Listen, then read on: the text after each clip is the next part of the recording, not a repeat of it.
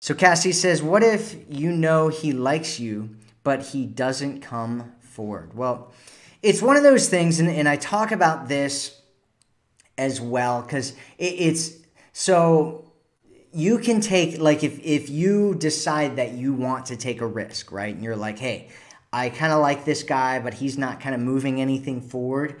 You can kind of take some risks and, ask him things or say things to him, tell him that you'd love to, you'd love it if he'd ask you out sometime or something like that, right?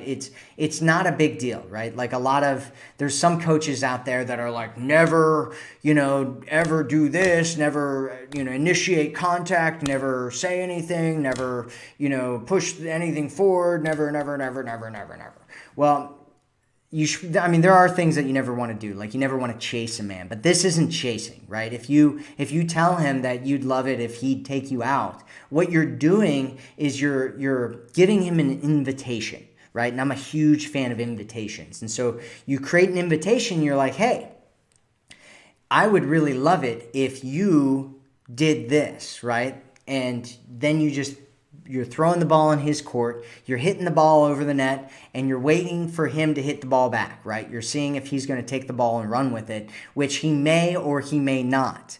And so you don't want to be overly invested in what happens and what doesn't happen.